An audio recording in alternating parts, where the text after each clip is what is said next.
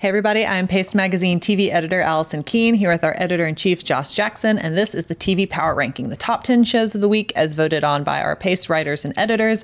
And this week we're starting with number 10, The Cry on Sundance TV. Now, The Cry actually originally premiered on Sundance Now, which is the streaming service for Sundance TV.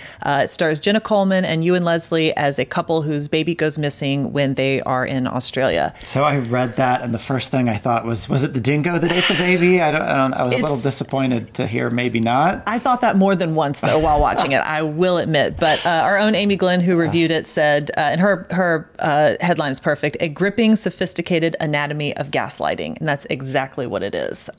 It's really intense, and there's a mystery that builds up and lots of twists and turns. And it's really interesting. I mean, Sundance TV has a long history of really, really great, interesting programming. They've backed away from originals a little bit, but they've acquired a lot of great shows from England, from Germany, from a lot of different countries that are always worthwhile. So don't forget, if you have cable, that Sundance TV does exist, and I highly recommend you watch it. It's given us some really good shows, and Jenna Coleman, always a pleasure to watch. Always fantastic, yes. Number 9 this week is Stumptown, which we are still fans of. It's a really fun show, and my note this week is that it is clearly written and created by Gen Xers. From the soundtrack to just the sensibilities. We gotta have our moment sometimes. So it just feels like a really cool throwback sort of 70s detective show, but set in modern times and in Portland. And yeah, it's a lot of fun. It's a really good example of a network procedural gone right. So we remain fans. Number 8 this week is Impulse on YouTube Premium, which, Josh, you watched the first episode of this. I did. It's on season 2 now, but yes. I watched I'm way behind, but our TV writers really like this one. I really like the pilot. It's a a teen with superpowers. Hey. We've seen that a few times, but this felt a little darker, a little more realistic, a little heavier. The superpowers are basically she can teleport, and it's a very defensive thing. In the first episode, there's some really hard scenes. She's sexually assaulted, she's kidnapped, and this is her superpower. And it teases that she might not be the only one with this particular superpower. And yeah, I'm intrigued. I want to keep watching this one. Yeah, and so YouTube has changed their strategy a little bit with their originals, where now you can watch them with commercials. I believe they're not all behind a paywall. I'm not sure if Impulse is one of those or not. I know that Cobra Kai is available that way. The pilot is available for free without a paywall. So check it out if you're interested. Yes, we have a couple writers that are really, really into the show, and it certainly is an interesting twist on something we've seen maybe before. Number 7 this week is BoJack Horseman on Netflix, which is a beloved show in the Paste office. But I don't know what else I can say about this show. I think it is one of the smartest, kindest shows on television. It's even though it's about this horse who does horrible things, it is about him trying to be better, and the twist at the end of this first half of its final season, there's more episodes coming in January. Really makes you go, oh yeah, so I'm glad that he's starting to find redemption, and yet there's still lots of pain out there that he's caused, and there's still there's a reckoning still coming, it seems. Right. Well, on the lighter end of the spectrum, maybe, number 6 this week is The Durrells and Corfu on PBS, which was the series finale after 4 seasons, and it broke my heart, and I may never love again. It was really good, though. I say that it was on the lighter side, but it just is very emotional. I mean, at this point, we've talked about it a little bit in the past, but an English family that moves to the Greek island of Corfu in the 1930s, kind of between the world wars, and so they eventually have to go home to England because, the war is moving into Albania and into Greece, and it's just not safe for them to stay, and it's just so sad on so many levels. And but it was a really beautiful finale. And how like Call the Midwife is it? Well, it's good comfort TV. Okay. Although I don't find Call the Midwife that comforting. Because there's always a woman screaming in childbirth throughout. So if you just don't want to see the childbirth, but you want to be comforted like Call the Midwife, this is a show for you. Watch The Durrells and Corfu. It started as a show that I just sort of had on in the background, and then ended up just becoming so engrossed with the story. It's really witty and funny and light, and the cast is really fantastic. So a big fan of that, and yes, you can catch up on PBS.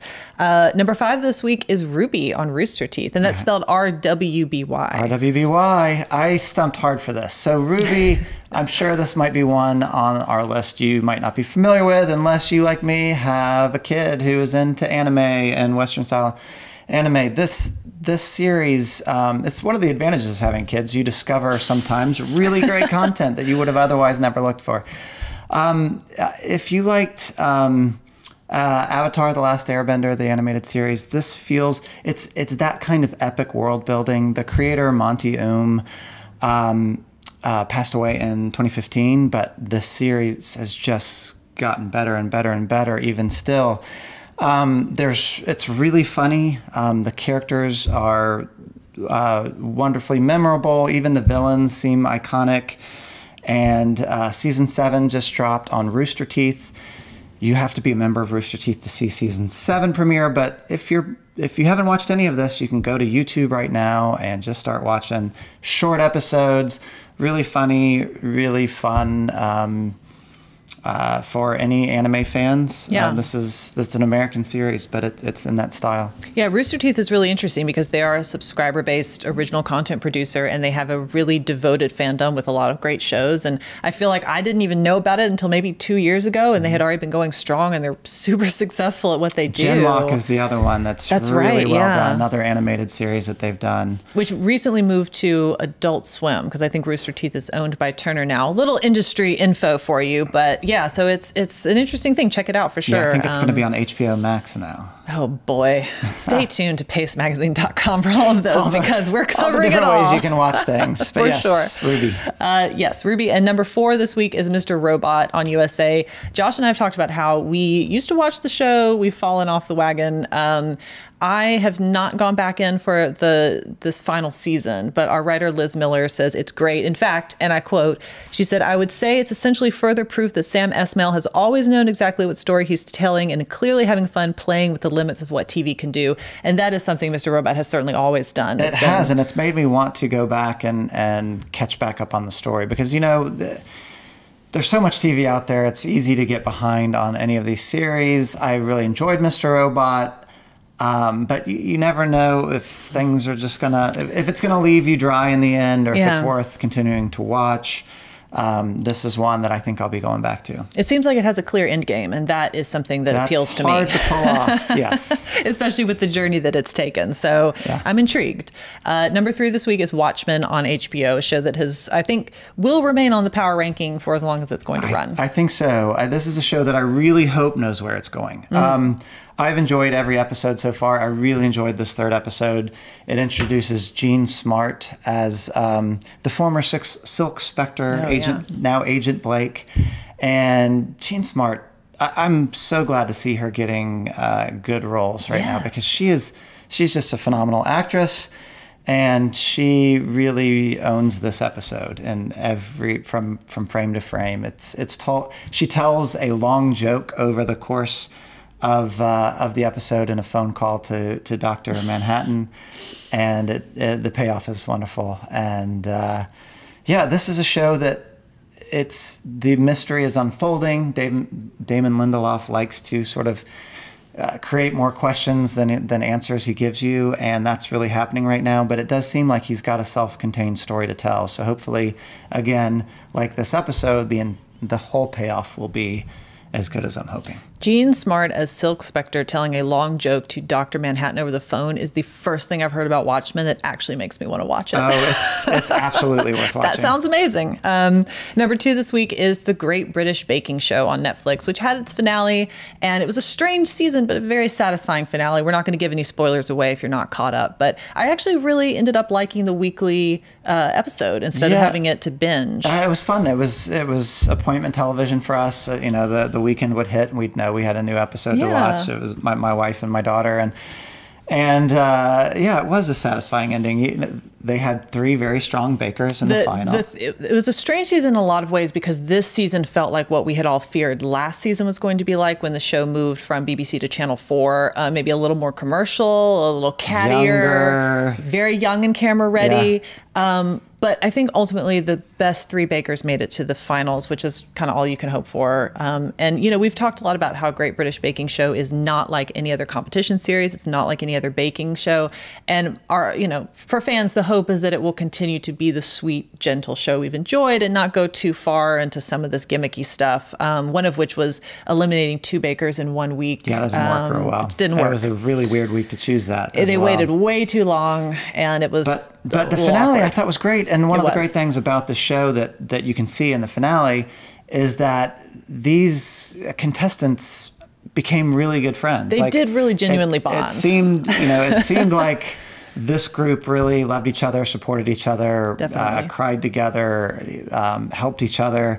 And I loved seeing it, at the end. There's no spoilers, but I'll just say that at the end they were showing pictures of the different contestants getting together, hanging out after the show ended. And England after the show ended. So that was fun. It was so cute and sweet, and that's what you want from the Great British Baking Show. So number 1 this week is the Apple TV Plus launch. We have combined all of Apple's shows into one for the power ranking this week. Next week, we'll break them out individually. But what shows earned it that place? Well, this is the question. It was certainly the thing that everyone was talking about the most, but the shows themselves were quite a mixed bag. For All Mankind, very good. I've not watched a ton, but I really love this show and can't wait to watch the rest of it. The really interesting premise, and then the morning show, which was really the marquee show with Jennifer Aniston and Reese Witherspoon and Steve Carell. Which did not hit as well with our critics as we were thinking. We were thinking that would be the one, but it's more Emily Dickinson. Maybe. Well, morning show is one that is really fun to watch, but it's just the writing on all these shows. Actually, you could say this about all the series right now, with For All Mankind being maybe the one that's different, but you can see the money that is being thrown at all of these shows. I mean, they are beautifully everything. It's just A-list stars and like gorgeous sets and like amazing cinematography, and you can see how much money Apple's pumping into this. At the same time, the writing is not always up to snuff. So all that money pumping into making them look beautiful, and I could not find a way to watch it on my television. I use Roku. Apple TV. Yeah, I don't have an Apple TV, and there was no app. So I think that seems like a very strange thing. So that's a problem. I didn't know if you had any insight there. But no. I think there should be. This rollout has been strange in a lot of ways because some of the shows are weekly, some they're dropping all at once. Like we said, Dickinson is a really interesting show that takes a few episodes to get into. C with Jason Momoa is, again, like just gorgeously produced, but it's a really kind of strange fantasy story that I'm not sure knows exactly what it's saying. We have a ranking of all these at pastemagazine.com in the TV section, but it was an interesting rollout. They sort of hit every genre and showed how much money they had, and it's not super clear how people are going to watch these shows or if they are. Although, a tip, if you have bought an Apple product since September, you get a free year of Apple TV Plus. So keep that in mind. Absolutely. So we basically have a new streaming service coming out each week, so we'll tell you about the next one next week. Disney Plus to come. It's hard to keep up. There's a lot of television, but yeah, Apple and Disney, everyone said they're going to really change the game, and we'll see this month. We've gotten a peek now at what Apple's doing. We'll get a peek at what Disney's doing next week. So The Mandalorian, maybe. The Mandalorian, which we don't have no screeners, but no screeners yet. See how it goes. Well, that's it for us this week. Thank you so much for joining us at the Pace Studio here in downtown Atlanta, and tune in next time for our top TV picks of the week.